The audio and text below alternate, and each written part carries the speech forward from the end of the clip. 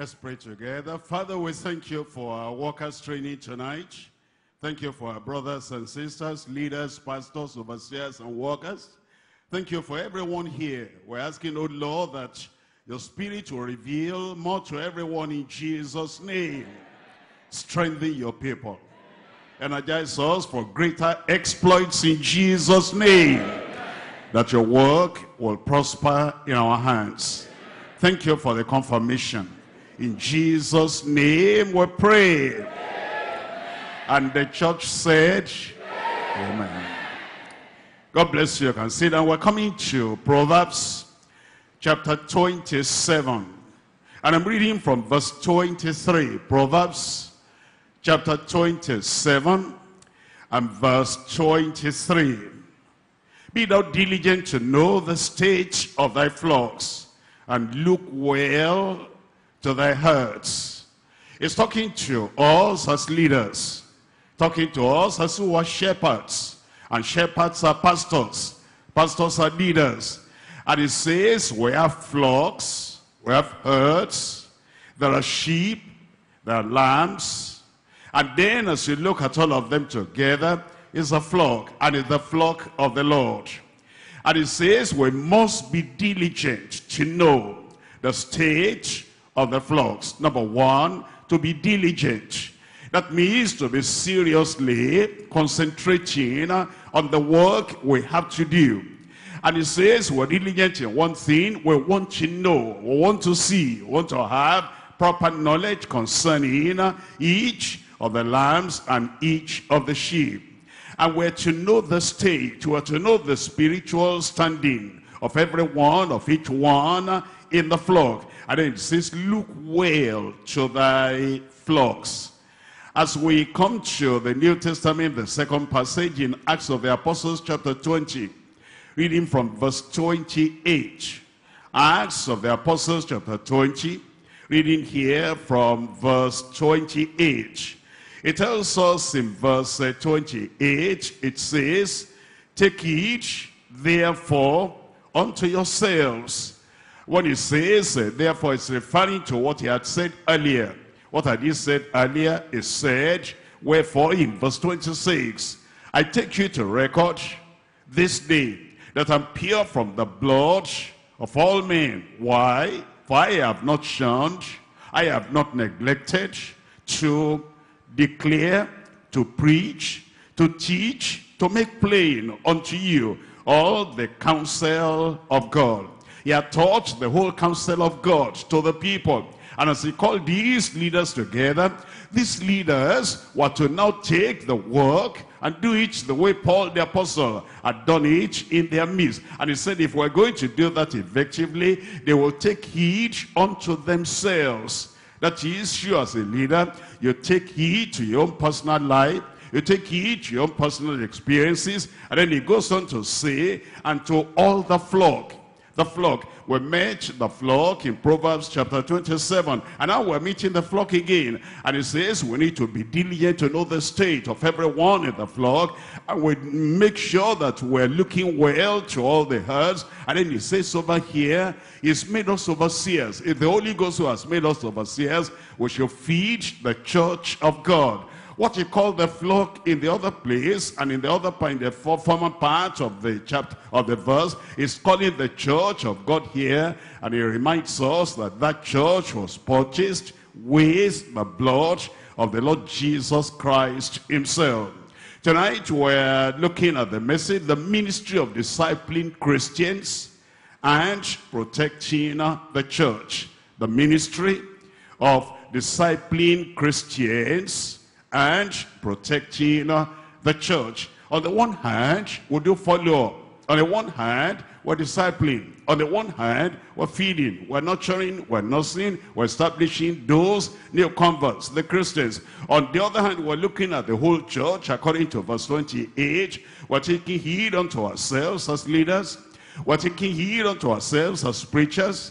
We're taking heed unto ourselves as leaders of the people of God, and to all the flock, everyone in the flock, the young and the old, the boys and the girls and the adults, the fathers and the mothers, everyone associated with the church, assembling with the church.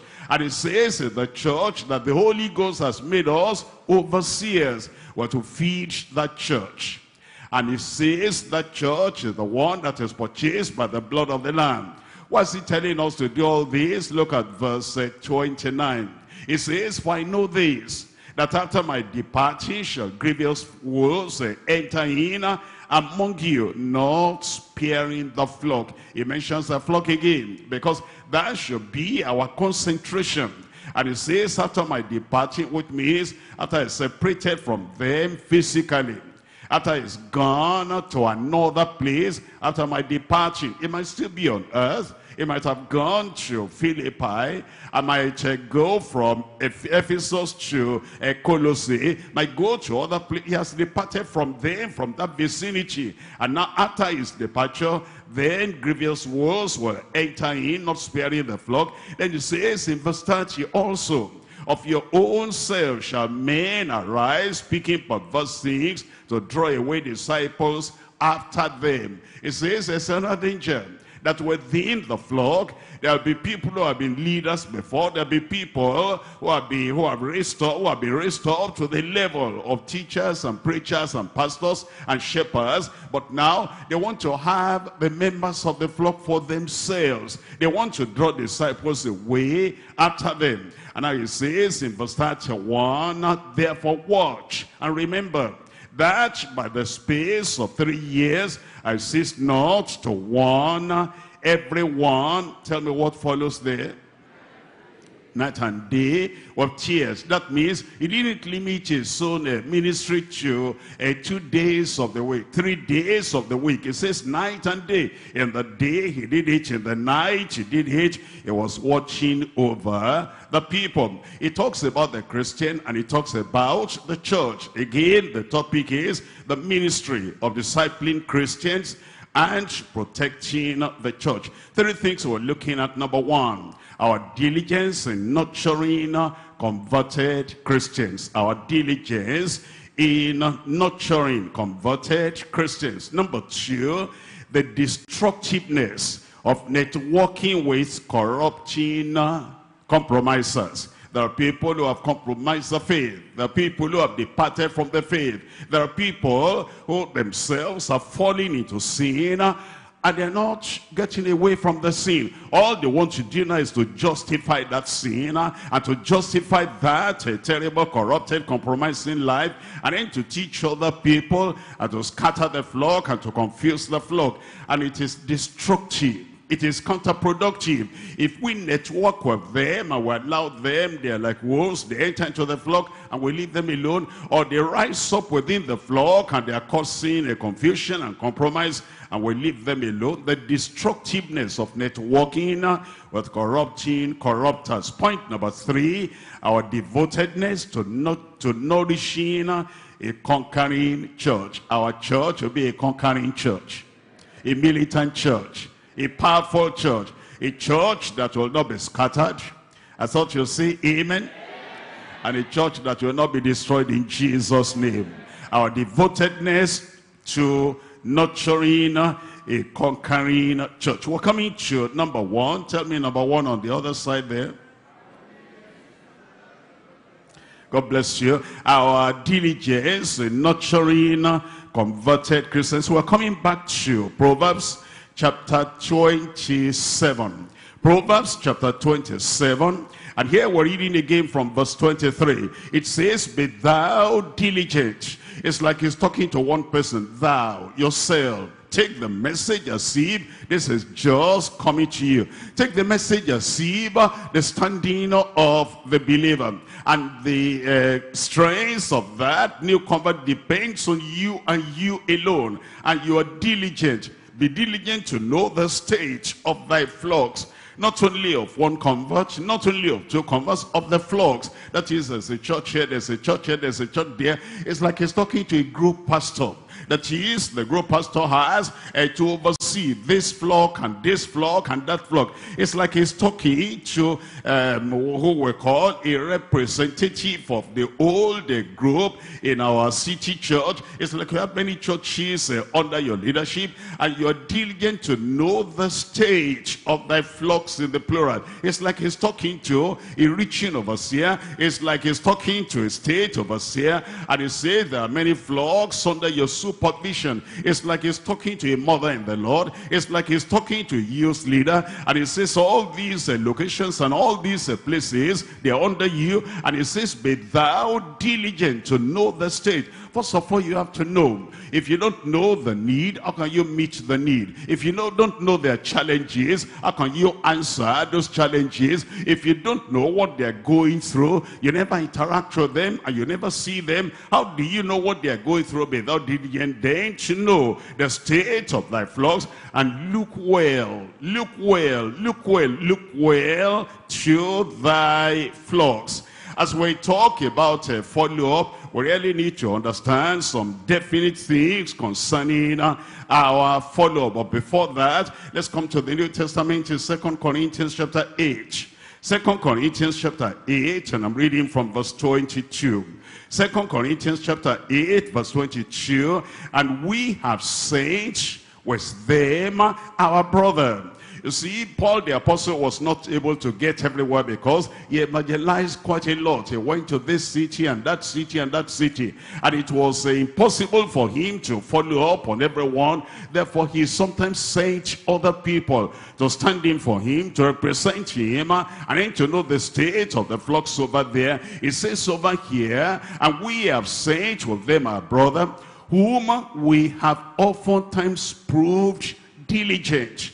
That Jesus said, I know that person is going to be diligent. If I were there, I'll be diligent. I will know the state of the flocks. I will know their spiritual experiences. I will know where they are standing. I will know where they are weak. I will strengthen them. And these fellows were proved to be diligent in many things, but now much more diligent. You see that the people we're sending forth and the people that are going to represent us must be as diligent as we are. Over a period of time, we've seen them, and now it even says we prove them to be now more diligent upon the great confidence which I have in you. We're coming to Hebrews chapter 12, verse 15. Hebrews chapter 12, and we're reading from verse 15. Diligence. It tells us in chapter 12 of Hebrews and in verse 15, it says, looking diligently. As you are doing the follow-up, you are looking diligently about yourself, about your own personal life, and about the lives of the people you are following up. It says, looking diligently, lest any man fail of the grace of God, lest any root of bitterness springing up trouble you, and thereby many be defiled.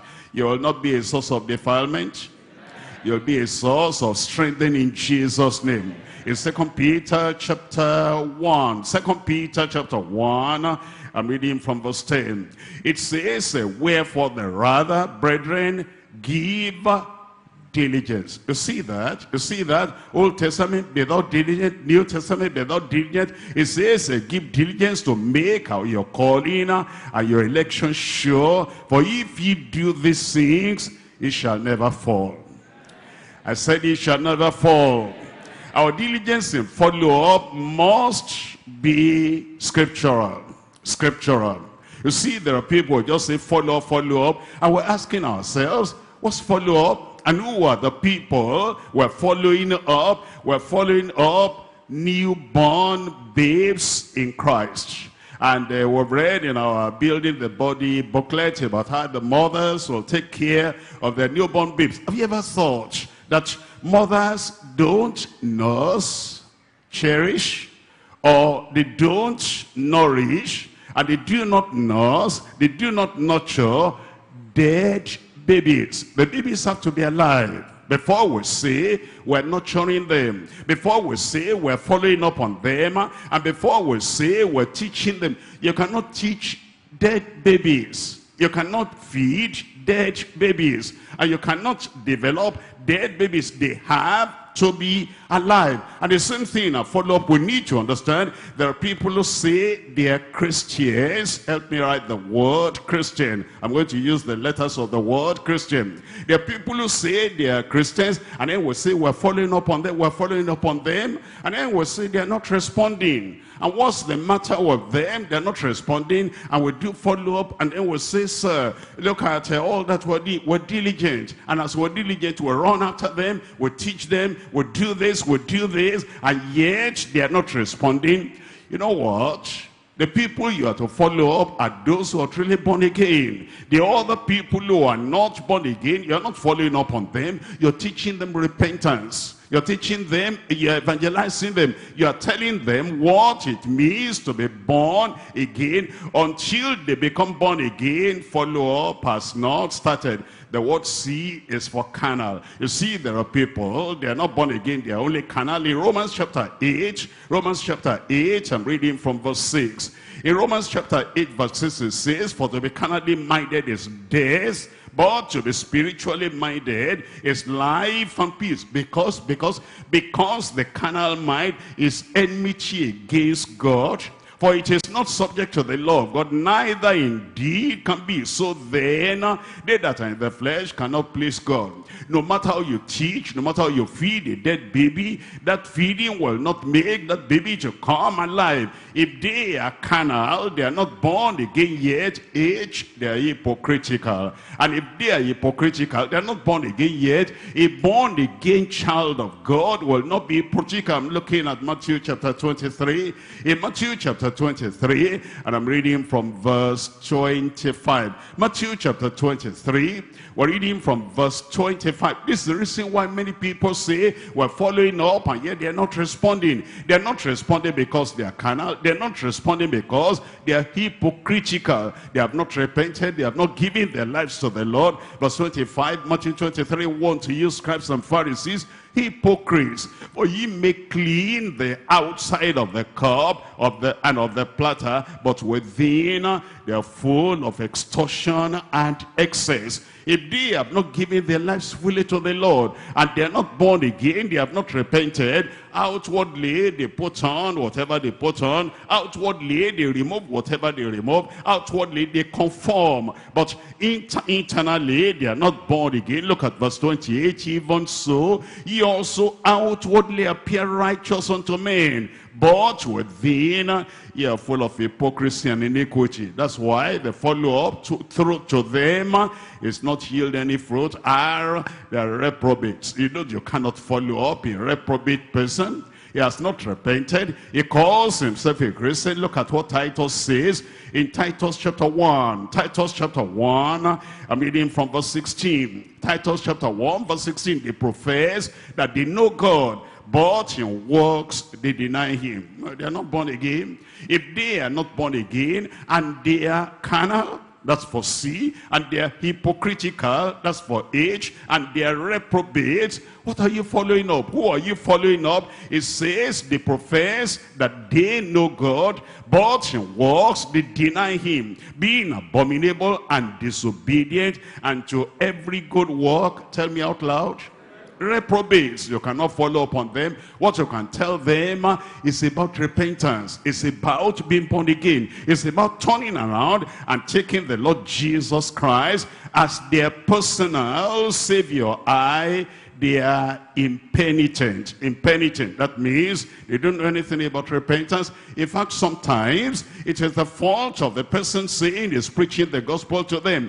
It's not talking about repentance. It's not talking about being sorry for their sins. It's just talking about God will bless you, Christ will bless you, he will heal you, he will do this to you. It's okay. If that is so, then I believe. What do you believe? When you have not repented, if they are impenitent, they are not born again yet. Look at Romans chapter 2 verse 5. Romans chapter 2 verse 5. But after the hardness and impenitent heart, treacherous up unto thyself wrath against the day of wrath and revelation of the righteous judgment of God. Impenitent, that means unrepentant. And then as the They're sensual. They are totally of the flesh. It tells us in Jude chapter 1 verse 19. Jude chapter 1, reading from verse 19. It says in verse 19, these be they who separate themselves. Let's come to church. I don't have my own church.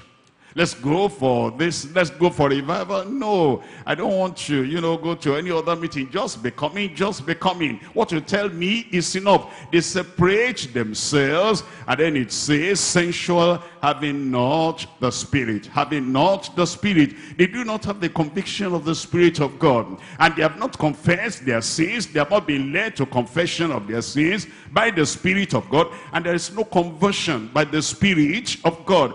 They are sensual. And if you say you are following up on them, it's counterproductive. It's a waste of time. They must be born again before you can say you are following up on them. They're traditional. We're looking at Mark chapter 7, and I'm reading from verse 9. Before we can say we're following up on people, there must be this assurance. They're not carnal, they're not hypocritical, they're not reprobates, they're not impenitent, they're not sensual, neither are they traditional. They've given their lives to the Lord. They're born again, they're children of God, and now we can follow up on them. Look at this. We're looking at Mark chapter 7, and I'm reading from verse 9. Mark chapter 7, reading here from verse 9. It says in verse 9, and he said unto them full well, ye reject the commandments of God, that ye may keep your own tradition. You see, they're so wedded to tradition, and they're so attached to tradition, and they're so affiliated with tradition. Whatever else you say, you're following up on them. It doesn't take any root. It doesn't have any meaning. Look at verse 13. Making the word of God of none effect through your tradition. Making the word of God of none effect through your tradition. If they are so traditional in the way they think, in the way they talk, in the way they view religion, there's no follow-up. You must preach to them the real gospel. They're ignorant. They're ignorant of the righteousness of God. Ignorant, totally ignorant on what it means to get to heaven and what it takes to get to heaven. They think their denomination will save them. They think their church will save them. And they think that infant baptism will save them. They think that, they take communion. They think that will save them. And they think that, paying their pastor's due or whatever, they think that will save them. They're ignorant of the righteousness of God. They are not born again yet. If they are not born again, you cannot do follow-up. Follow-up begins at the point when people get born again, because now they are babes in Christ, and as babes in Christ, you are able to follow up on them. Romans chapter 10, I'm reading from verse 1. Romans chapter 10, verse 1, brethren, my heart's desire and prayer to God is that they might be saved. That is, for Israel, is that they might be saved. For I bear them record that they have a zeal of God, but not according to knowledge. And for they being ignorant of God's righteousness. You see that? All these people will say, we're following up on them, we're following up on them. They do not understand the righteousness of the earth and the righteousness coming from Calvary that God demands from them. And it says, being ignorant of God's righteousness and going about to establish their own righteousness, they have not submitted themselves to the righteousness of God. And then, C, tell me, I'm beginning from your Christian. C, what does that mean? H, and the R, I, S, T, I, A, abominable. Abominable. If you go back to that same Titus, chapter 1, reading from verse 16 again, Titus chapter 1, reading from verse 16, it says, they profess that they know God. Oh, I'm a Christian already. This is my denomination, and this is what I do. I do this twice in the week. I've been baptized as an infant. They profess that they know God, but in works they deny him. Being, what's the next word there? Abominable and disobedient unto every good work, reprobate. You are following up on them, but if they die in that condition, not being born again, but only abominable, look at what the end will be. Revelation chapter 21 verse 8. Revelation chapter 21, reading from verse 8. But the fearful and unbelieving and the abominable. Don't follow up on abominable people. Preach to them. Let them see the error of their way. Let them see the defilement of their abomination. And let them see they are not acceptable in the sight of God. It is when they repent and believe on the Lord Jesus Christ, the Spirit of God will bear witness in their hearts, they're children of God. And it is only at that point, after they are really born again, and they said, how could I have been living like that before? It was so terrible. I can see it now. I was so dirty and so defiled. But thank God, because of the grace of God which has appeared unto me. And now I'm born again. And it is only after that time follow up can start. We're looking at verse 8. It says, but the fearful and unbelieving and the abominable and the murderers and the whoremongers and the sorcerers and the idolaters, and how many liars now? All liars shall have their part in the lake which burneth with fire and brimstone, which is the second. Come to verse 27. And there shall in no wise enter into it, into heaven, any sin that defileth, neither whatsoever walketh abomination, and or maketh a lie, but they which are written in the Lamb's book of life. And then they're nominal. They're just Christians in name. Their nature is not Christian, not Christ-like. Their thoughts, not Christ-like. Their heart, not Christ-like. Their behavior, not Christ-like. Only in name, only in name. I am what? And then they mention what the so-called the Christian name. They are nominal. Look at Revelation chapter 3. I'm reading from verse 1. Revelation chapter 3, we're looking at verse 1. It says, and unto the angel of the church in Sardis write, these things says he that has the 7 spirits of God and the 7 stars. I know thy works, that thou hast, tell me, a name, that thou livest, tell me the rest, and art dead. Look at verse 17 there. In verse 17, because thou sayest, there's just word of mouth. Thou sayest, I am rich and increase with goods, and have need of nothing, and knowest not that thou art wretched, miserable, poor, blind, and naked. You see, these people, Jesus is standing outside the door, and he says, behold, I stand at the door and knock. He has not entered into them. He has not been given chance to save them. And yet they say, nominally, I'm a Christian. All those people, you cannot follow up on them. You can only evangelize them. When people are born again, then you understand, now follow-up is going to start. And the follow-up, we're going to be diligent in nurturing converted Christians, not those who are carnal, not those who are hypocritical, not those who are reprobates, not those who are impenitent, not those who are sensual, not those who are traditional, not those who are ignorant of the righteousness of God, not those who are abominable, not those who are nominal. We follow up on real Christians. Now, when we say we're following up, what do?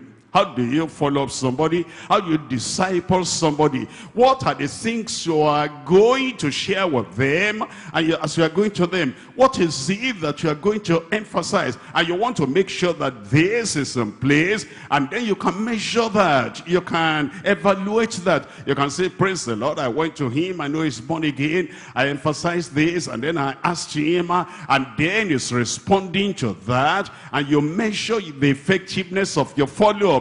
Once again, we're going to use the word, the letters of the word Christian, because now we follow up, we care for them.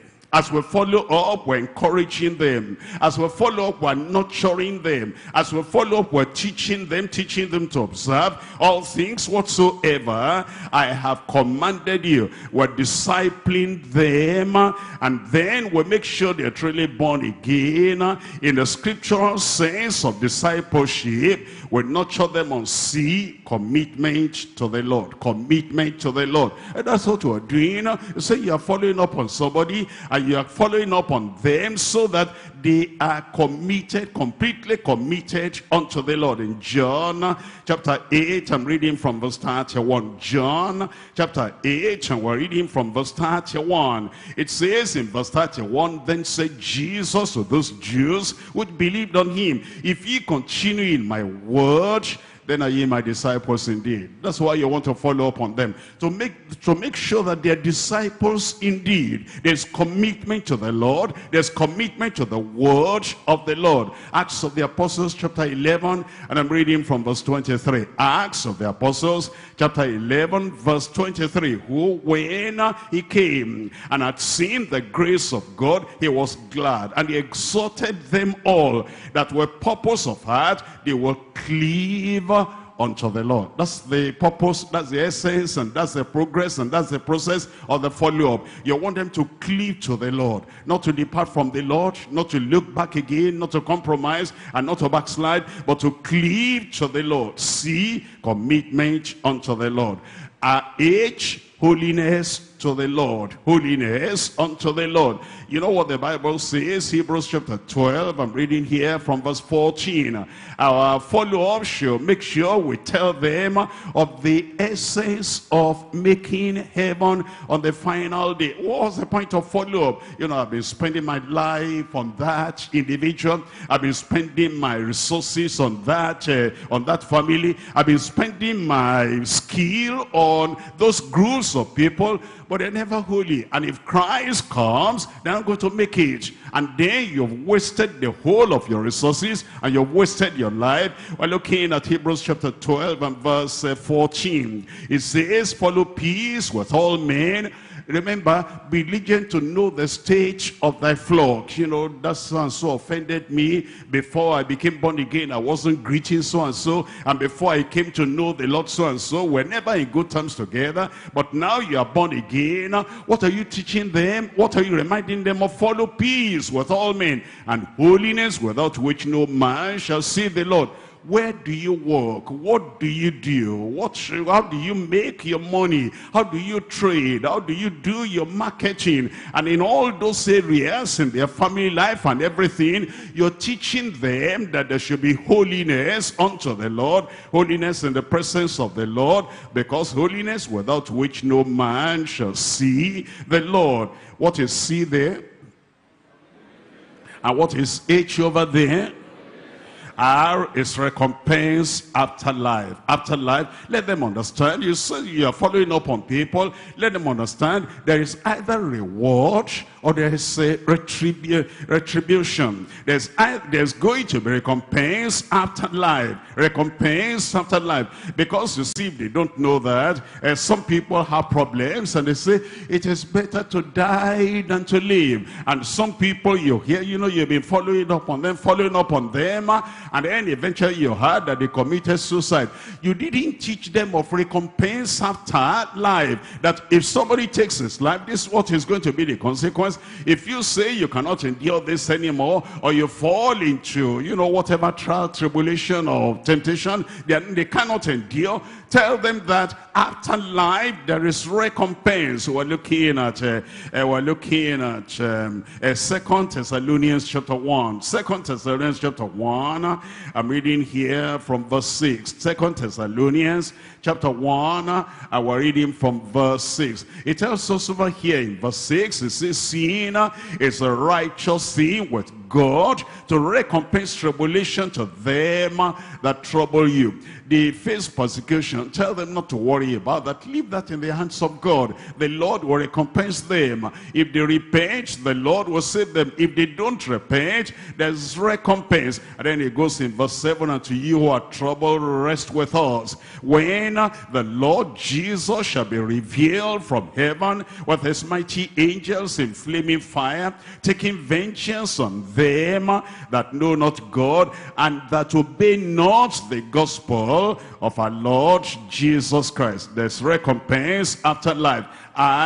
Identification with the Lord. Identification with the Lord. You cannot answer all the questions of those people you are following up. How do you help them in their personal lives? You tell them anything that comes to you. Anything you want to decide, ask yourself, what will Jesus do? That's all. What will Jesus do? Even as Jesus will act, that's how I should act. As Jesus will talk, that's how I should talk. As Jesus will interact, that's how I should interact. What Jesus will drink, that's what I should drink. What Jesus will take, that's what I will take. And who Jesus will associate with, that's what I will associate with. Tell them the importance of these two words, even as. Even as. You're a Christian, he is Christ.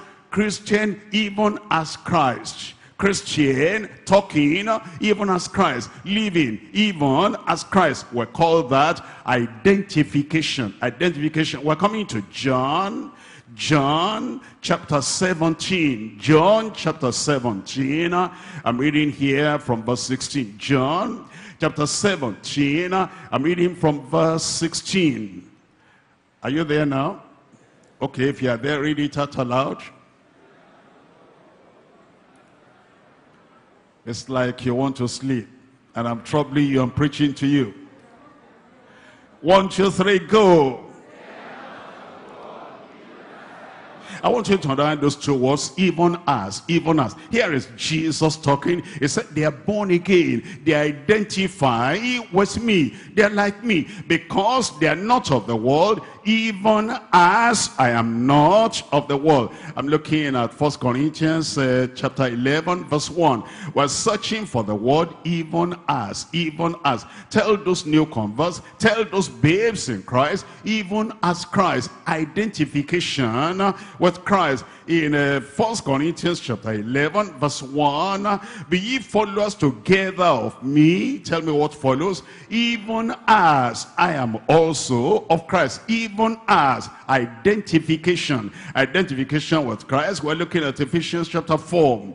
Ephesians chapter 4, reading from verse 32. It says, and be ye kind one to another, tender-hearted, forgiving one another. Tell me what follows. Even as God, for Christ's sake, has forgiven you. That helps you. As you are following up on them, you remind them, even as Christ, even as Christ, even as Christ. Somebody has offended you. Can I forgive this person? You forgive even as Christ has forgiven you. And then I want you to dress a particular way. What will you tell me? How do I dress? Well, even as Christ will not dress to tempt other people, to make other people fall, and to do anything naughty and anything unreasonable.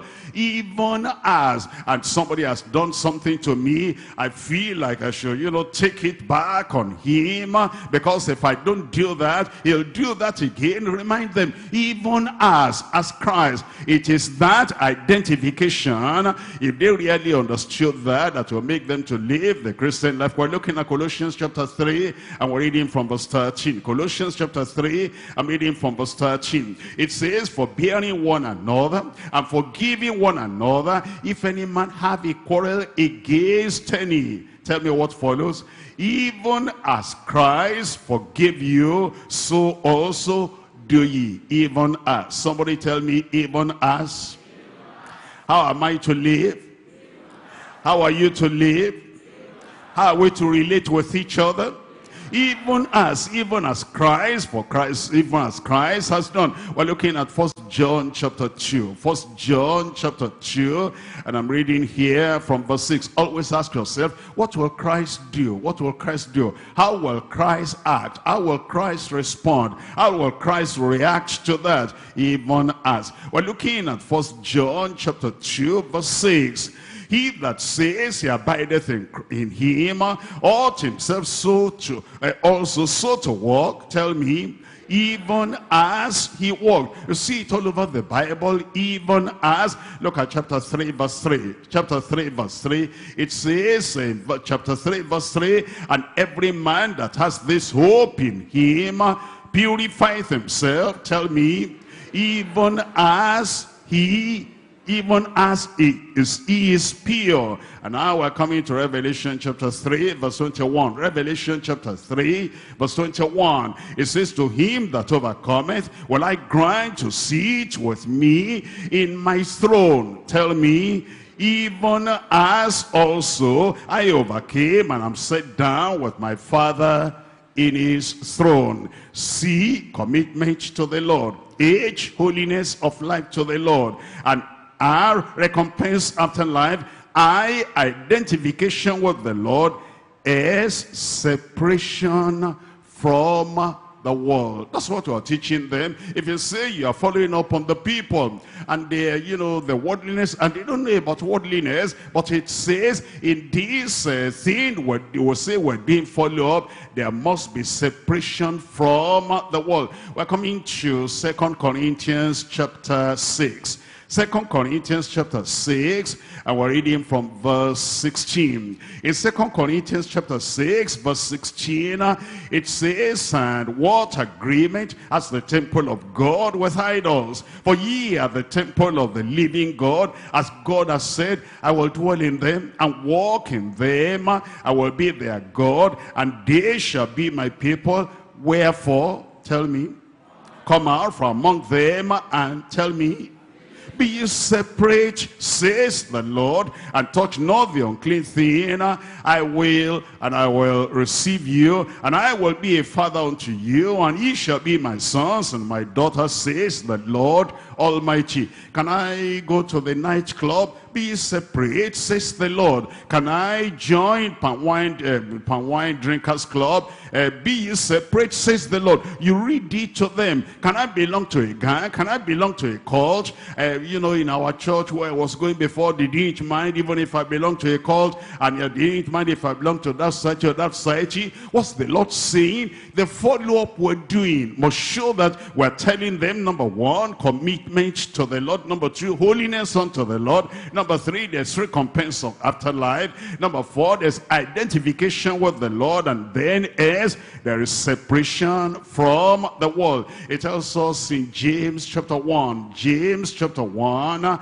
And here we're reading from verse 27. James chapter 1. And we're reading from verse 27. It says in verse 27, pure religion and undefiled before God and the Father is this, to visit the fatherless and the widows in their affliction, and to keep himself unspotted from the world. And so if we're doing follow-up and these people are still part of the world, they think like what, they talk like the world, and they're polluted like the world, that follow-up is not effective. In James chapter 4 verse 4, ye adulterers and adulteresses, know ye not that the friendship of the world is enmity with God? Whosoever therefore will be a friend of the world is enmity, is an enemy, is the enemy of God. We must teach them separation from the world. T, the truth. The truth. You see, all that they knew in religion was error. All that they were following after in religion was to teach them, and you are going to follow up on them. You are going to disciple them. T, that's the truth. We're looking at John chapter 8 verse 32. John chapter 8 verse 32. Read it to me. 1, 2, 3, go.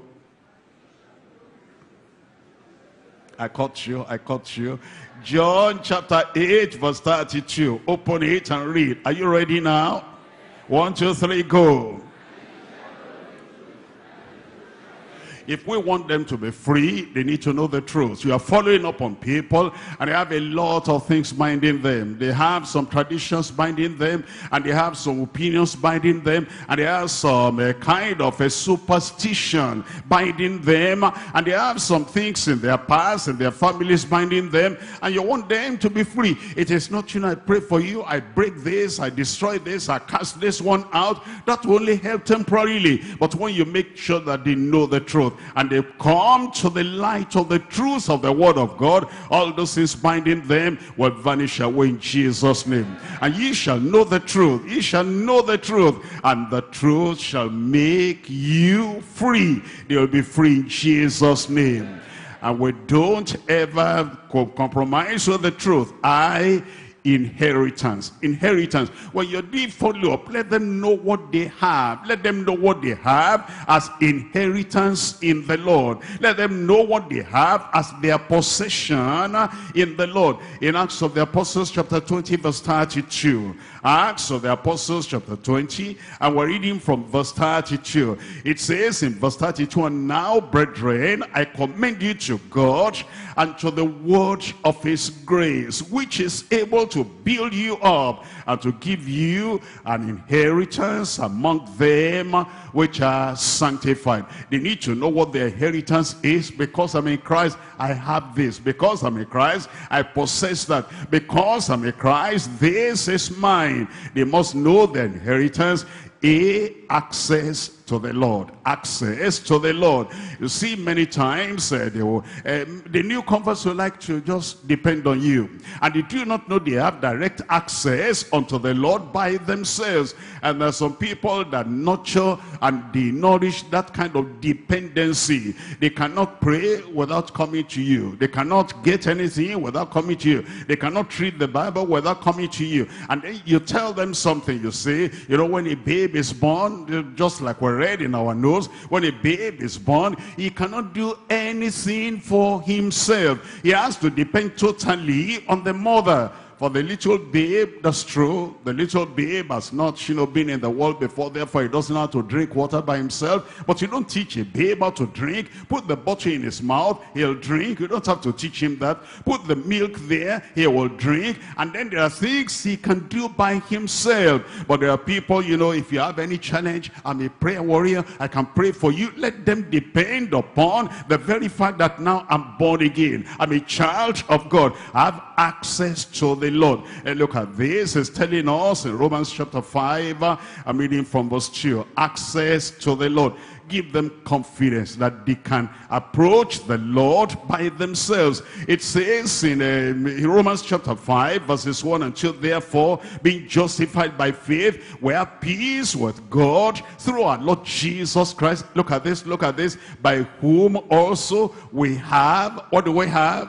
Access by faith into this grace wherein we stand and rejoice in hope of the glory of God. They have access to the Lord. In Ephesians chapter 2 verse 18, Ephesians chapter 2, and here we're reading from verse 18. It tells us in verse 18, it says, for through him we both have access by one Spirit unto the Father. We have access unto the Father.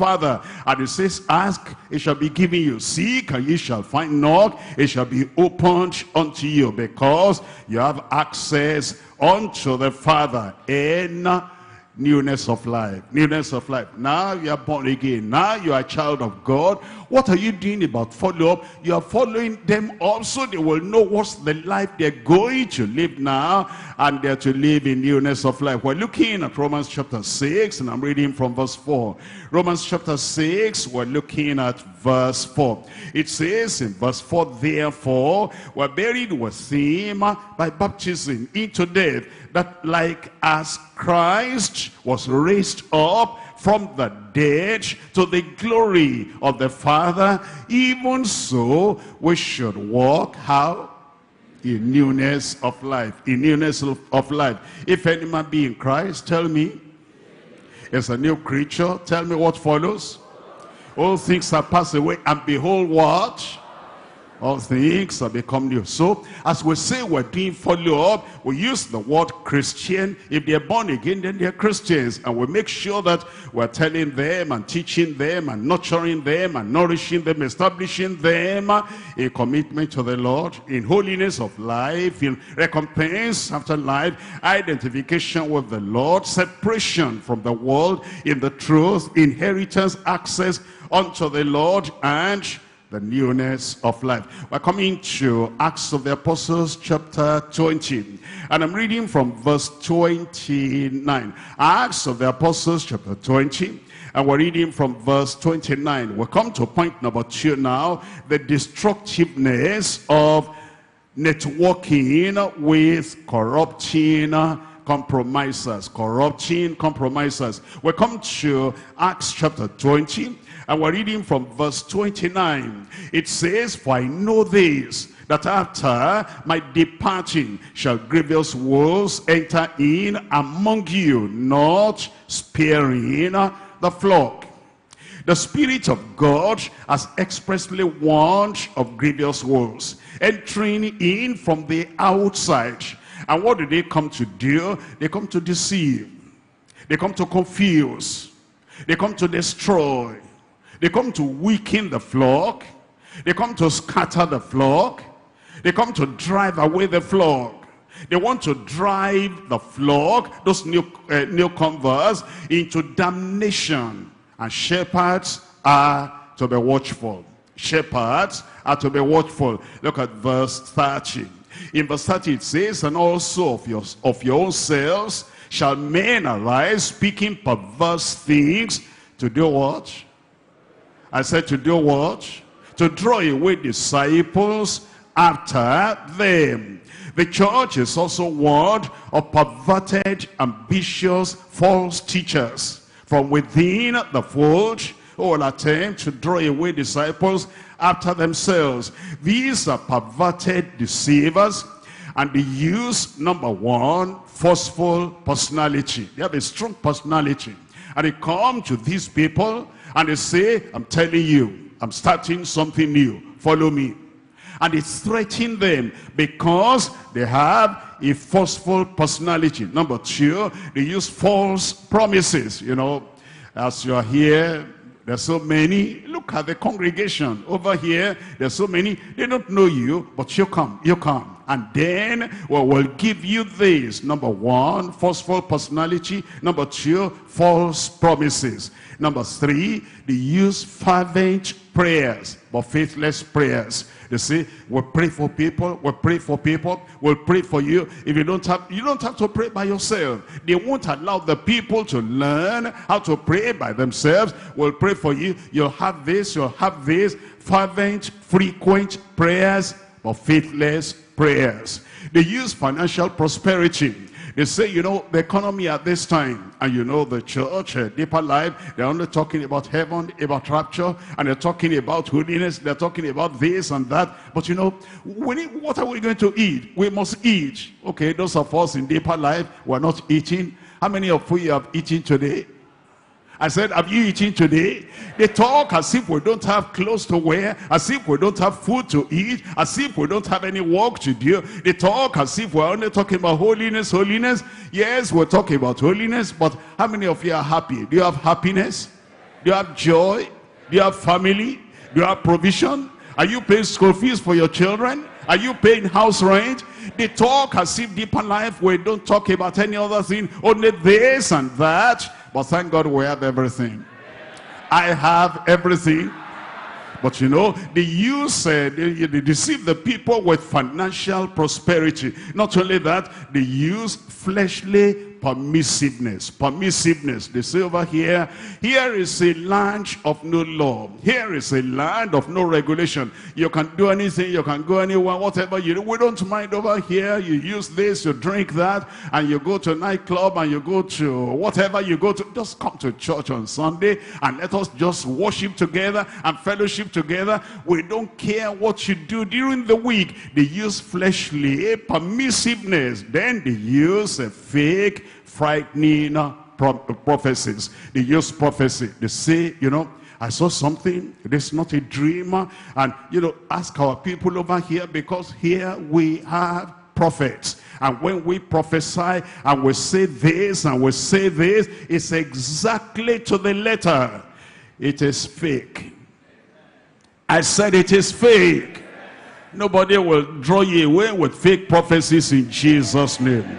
And then they use feeble persuasion. Feeble persuasion. You see, the people who are not thinking, they're the people that follow what they're doing. But when you analyze the persuasive thing they're trying to say, it hasn't got any root, and it doesn't have any taproot at all. That's why the Lord is warning us that we will not allow any of those things to sway and to drive away our converts in Jesus' name. They only drive them away, and they draw them, those unstable souls, to hell, to perdition, and to eternal suffering. That's why the Lord is saying, be warned. I'm coming to verse 31. Therefore watch, and remember that by the space of 3 years I cease not to warn everyone night and day with what?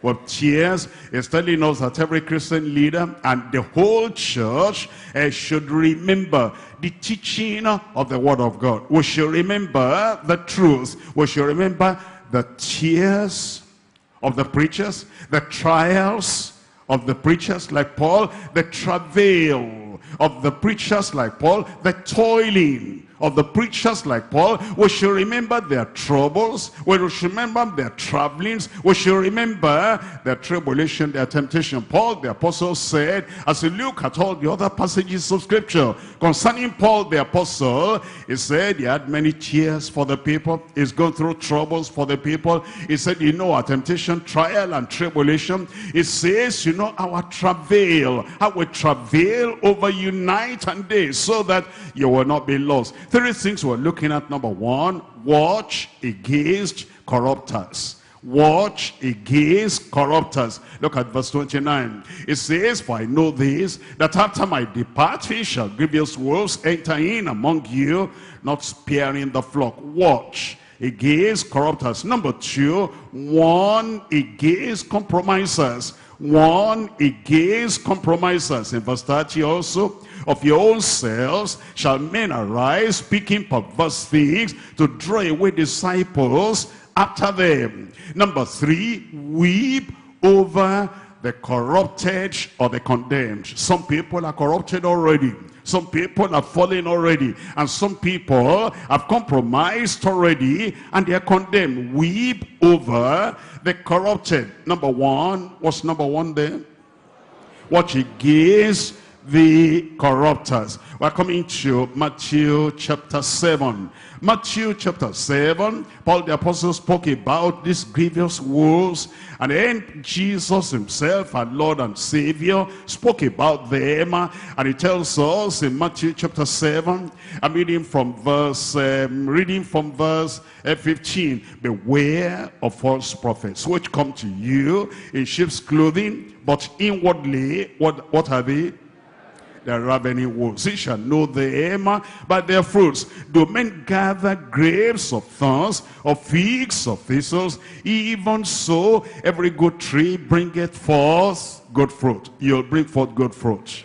But a corrupt tree bringeth forth evil fruit. A good tree cannot bring forth evil fruit, neither can a corrupt tree bring forth good fruit. Every tree that bringeth forth not good fruit is cut down and cast into the fire. I pray that will not be your lot. Wherefore, by their fruits ye shall know them. Not every one that says unto me, Lord, Lord, they may come into your congregation, they may come into assembly, and they know how to call Jesus, oh Jesus, and they know how to call God Almighty, they know how to say hallelujah, they know how to say Lord, Lord. It says, not everyone that says unto me, Lord, Lord, shall enter into the kingdom of heaven, but he that doeth the will of my Father which is in heaven. Look at this. What's the first one in verse 22? I said, what's the first word in verse 22?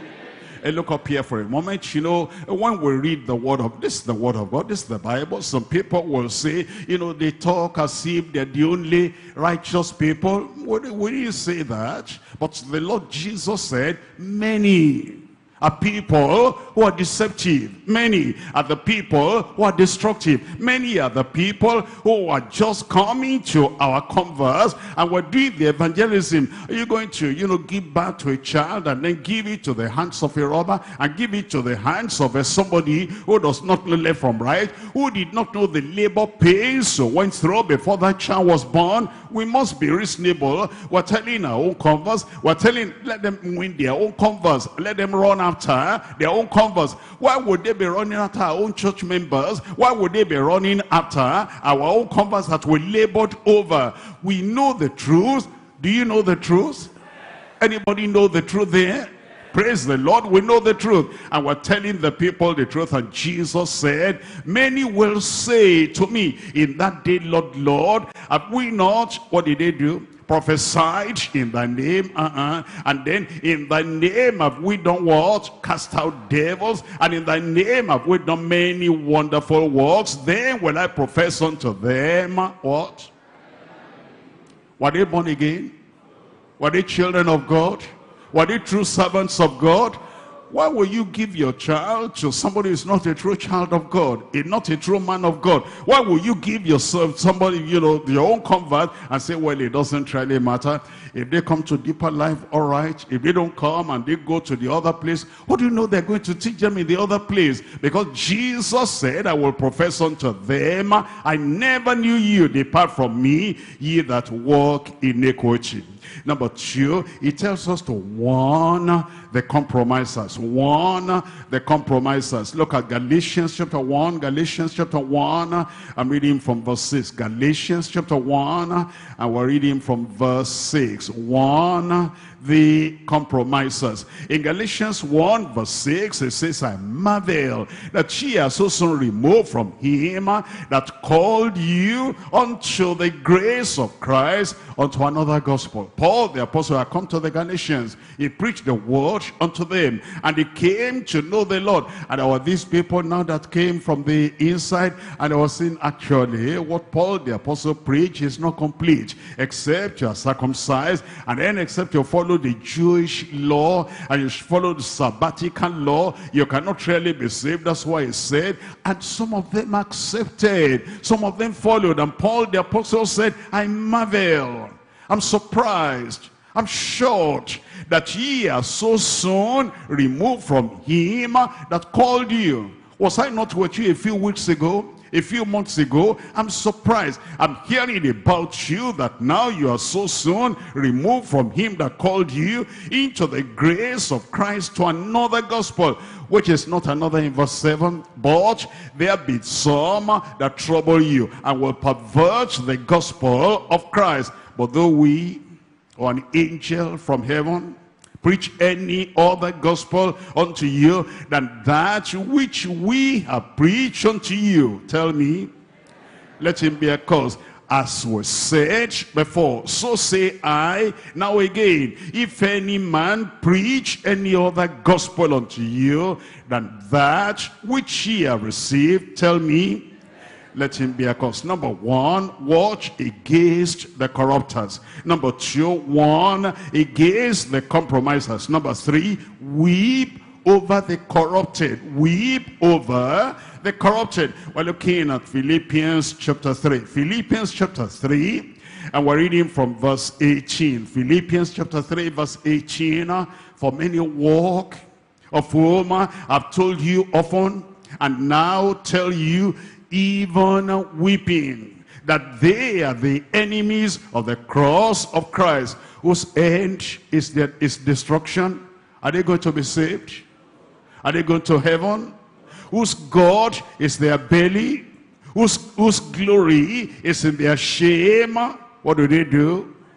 Who mind earthly things. It says we should weep over such people. We're coming back to Acts of the Apostles, point number 3 now. Acts of the Apostles chapter 20. And we're reading from verse 28 and verse 32. Acts of the Apostles chapter 20.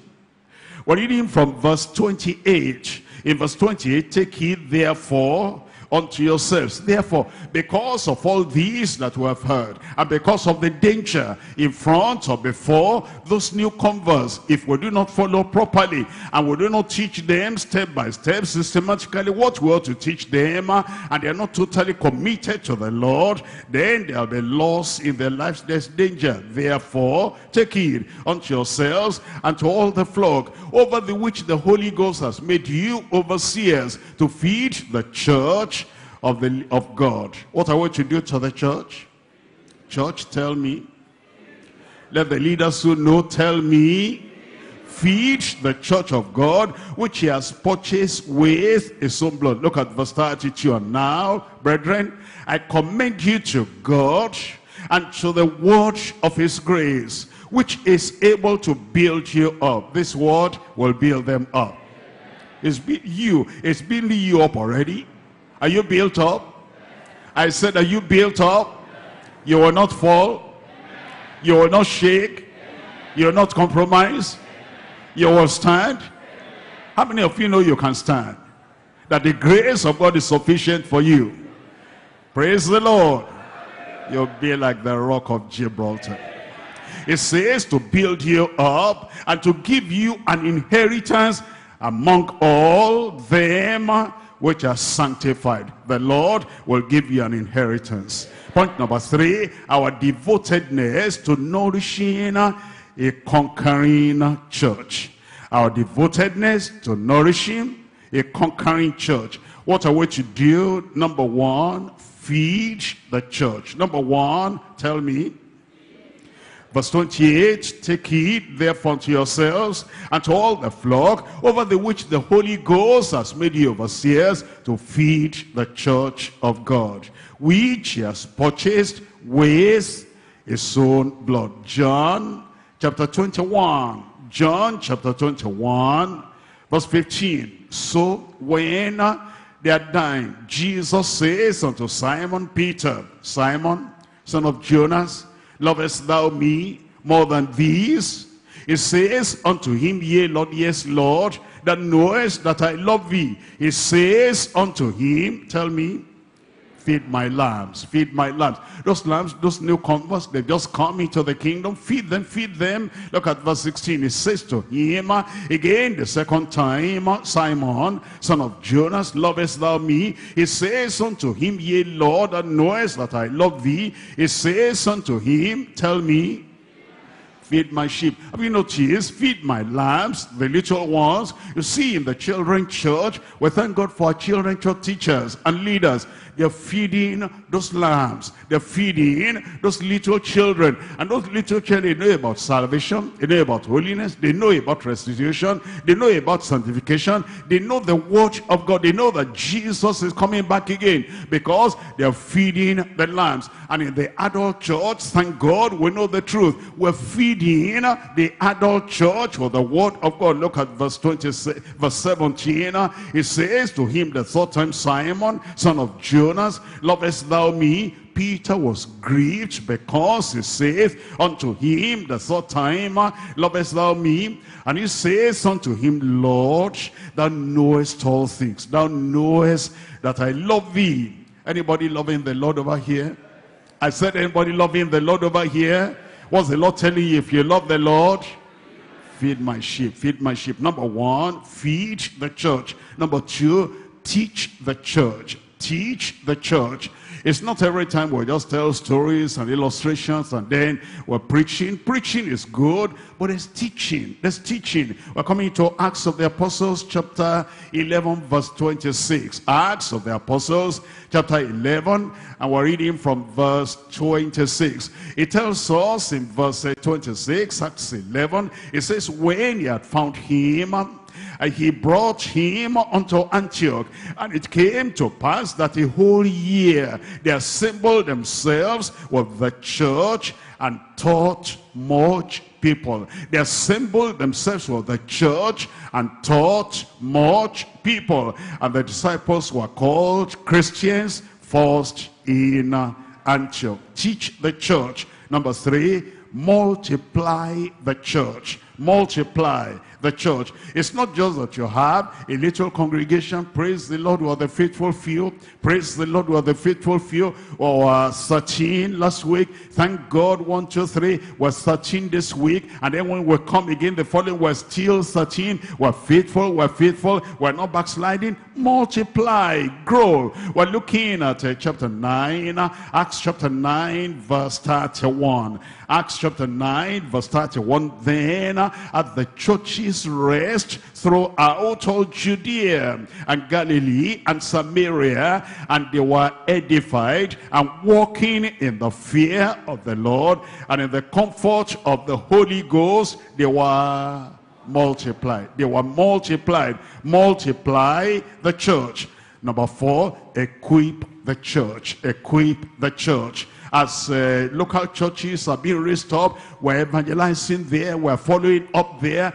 Give them leaders, give them pastors, give them shepherds, so that the church will be well equipped. We're coming to chapter 14, Acts chapter 14. We're reading from verse 22. Acts chapter 14, verse 22, confirming the souls of the disciples and exhorting them to continue in the faith, and that we must through much tribulation enter into the kingdom of God. And when they had ordained them elders in every church. Elders in every church. Ordain, appoint, equip, and train, and engage elders in every church. And they had prayed with fasting.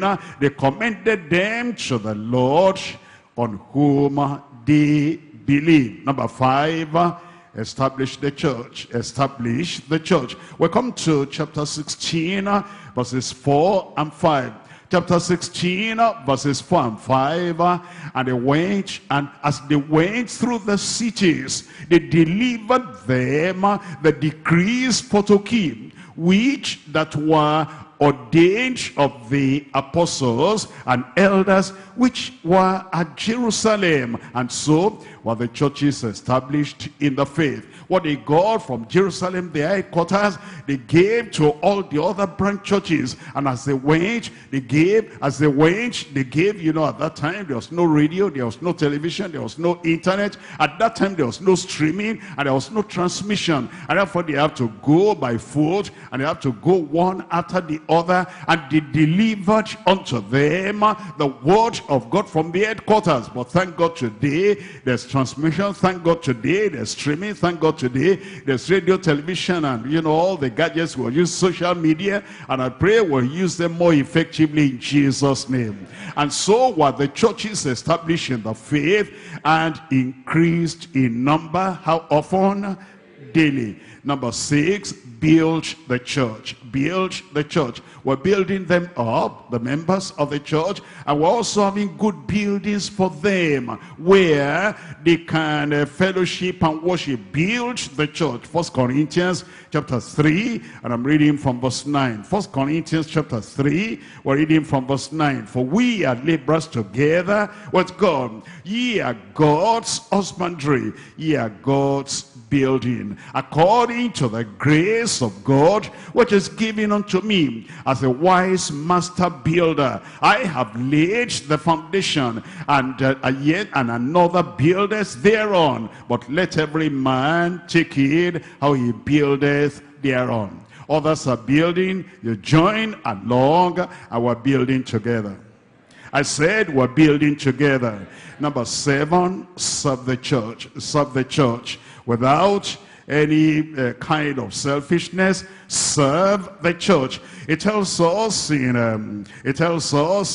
Acts of the Apostles chapter 11. Acts of the Apostles chapter 11. I'm reading from verse 21. Acts chapter 11, reading from verse 21. And the hand of the Lord was with them, and a great number believed and turned unto the Lord. Then the tidings of these things came into the ears of the church which is at Jerusalem. That's the headquarters. And they sent forth Barnabas, that he should go as far as Antioch. You see, Peter was not traveling all the time alone. And John and James and the other apostles, there were other people. And these people were in the headquarters church, and something's going on in Antioch. Barnabas, you go there, and was ready to serve. And thank God in our church, we have people who are ready to serve. I'm looking at them, I said, we have people who are ready to serve. And if you are to go to, you know, that place and that other place, you'll serve the church in Jesus' name. Give me a good amen for assurance. Verse 23, who when he came and had seen the grace of God, he was glad. And he exhorted them all that with purpose of heart, they will cleave unto the Lord, for he was a good man. And we have a lot of those good men, good women in the house today, and I pray you will not be idle. You will serve the church. He was a good man and full of the Holy Ghost and of faith, and much people was added unto the Lord. Through you, many will be added unto the church. Number 8, protect the church. Protect the church.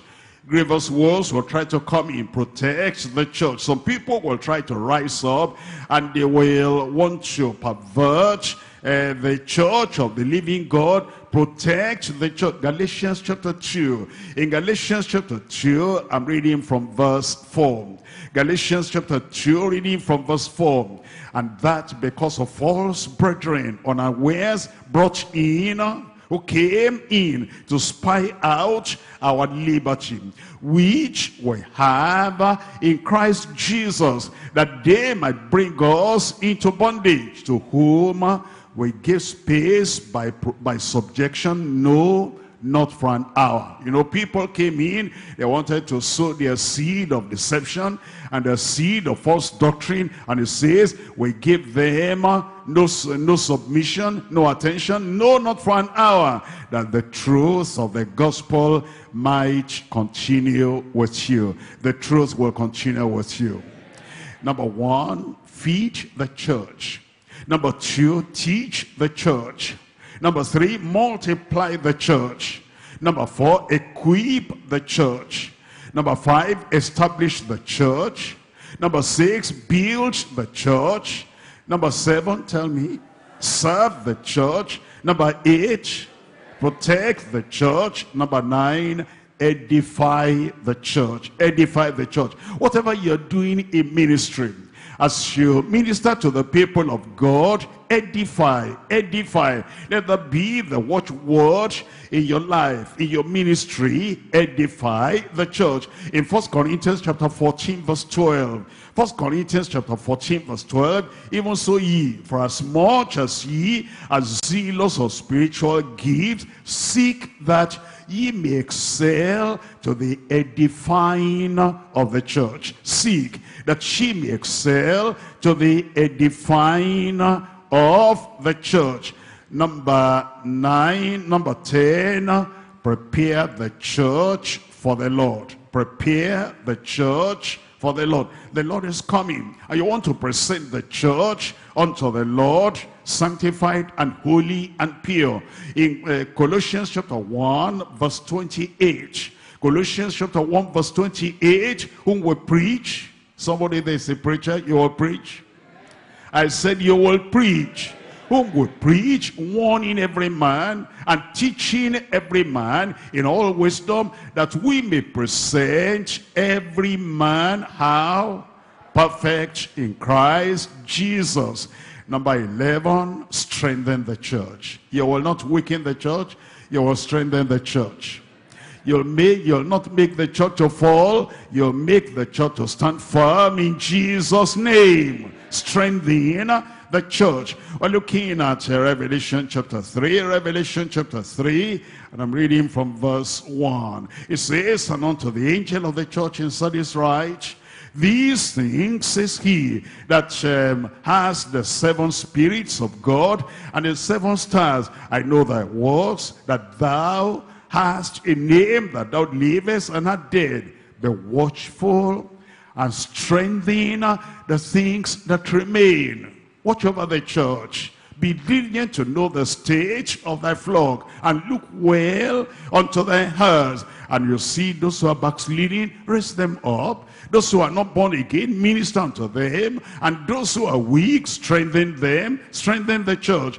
And it says, be watchful and strengthen those sick which remain, that are ready to die, for I have not found thy works perfect before God. Remember therefore how thou wast received and heard, and hold fast and repent. If therefore thou shalt not watch, I will come on thee as a thief, and thou shalt not know what hour I will come upon thee. You will watch.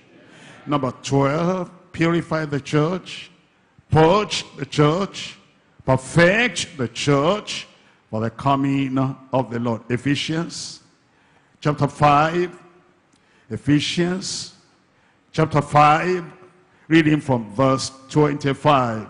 It says, husbands, love your wives, even as Christ also loved the church, and gave himself for it, that he might sanctify and cleanse it with the washing of water by the word, that he might present it to himself a glorious church, not having spot or wrinkle or any such thing, but that it should be holy and without blemish. Look up here for a moment.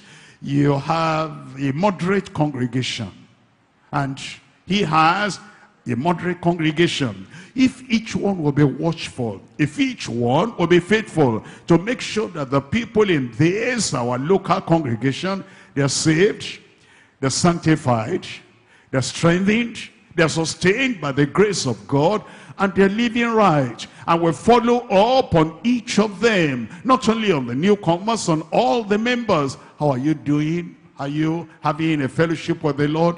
Are you standing? Are you, by the grace of God, glorifying God? And we're watching over every member in those little flocks. An area leader is doing that, a zone leader is doing that, a coordinator is doing that, and then those of us who are overseers, we're visiting the local churches, and those of us who are group pastors, we're visiting, and when we visit, we're not just there to make them laugh or to entertain them, we're following up on them, we love them, we feed them with the word of God. If this one is perfected, that one is perfected, that one is perfected, the whole church will be perfected. You will be faithful. Are you there? Am I talking to you? Are you going to do it? You will feed the church. You will teach the church. You will multiply the church. You will equip the church. You will establish the church. Don't let your amen die in your mouth. You will build the church. You will serve the church. You will protect the church. You will edify the church. You will prepare the church for the rapture. You will strengthen that local church. You'll purge. You'll purify. You'll perfect the church. The grace of God is sufficient for you. Paul did it by grace. Peter did it by grace. Some of us are doing it by grace. You'll find God's grace abounding, abiding in your life in Jesus' name. Let's end up by looking at Proverbs chapter 27 and reading from verse 23. Proverbs chapter 27, reading from verse 23. Be thou diligent to know the state of thy flocks, and look well to thy herds, and everything the Lord has given you to do, the power, the courage, the backbone, the authority, the anointing to do will overflow in your life. Let's rise up and talk to the Lord in prayer. Let's pray that the Lord will help us, that we will disciple Christians, will protect as well as multiply the church of the living God.